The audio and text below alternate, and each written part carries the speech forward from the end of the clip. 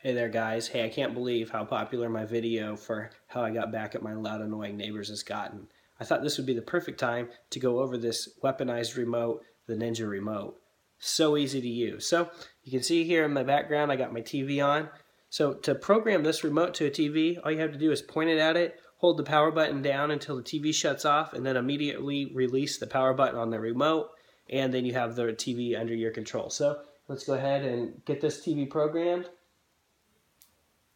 Okay, so now I should have control of this TV. Let's go ahead and see if I can turn it back on. Yep, there it is. It's going to come out here in just a second. All right, so now I have this TV under control. So I can do things like change the volume on it. You see the volume going up and down maybe. I don't know if you can see it that far away. You can change the channel on it.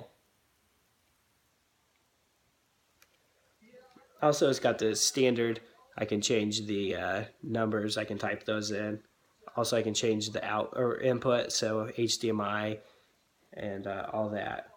Now, the one I like to use obviously was the power.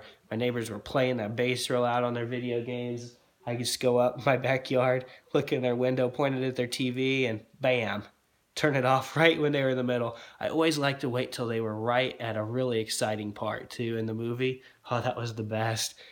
They get right there in the middle of the action. I turned that thing right off. Oh, it was great. So, turn that back on.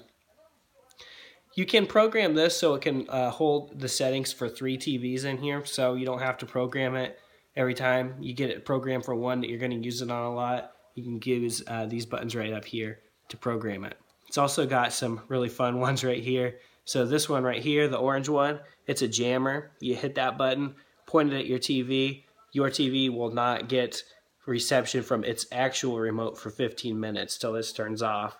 You got the bomb mode. That's another fun one. You can hide this like in the couch at a house or something. Hit that bomb mode, and for 8 to 15 minutes, it will change the volume, the channel. It'll go through the menu. It'll just look like somebody's basically messing with that remote like crazy. This one's kind of cool right here. It's not really for a TV. It's for a digital camera. If you have a digital camera that uses a remote, you can go out to 300 feet away, hit that at the camera, and it will take pictures. And then you obviously got the buttons for changing the channel and everything right here. And you got a mute button on the side, so you can mute a TV. So this is pretty cool actually. I guess if you were out at a restaurant and you wanted to change their channel, you could change the channel, and you could go ahead and put the blocker on it, and that way they couldn't change it back. You could control it and watch whatever you wanted. So there it is, guys, the Ninja remote. I'll put the link down in the description if you want to get one of these for yourself. Take care of those neighbors. I know you want to. Thanks for watching, guys.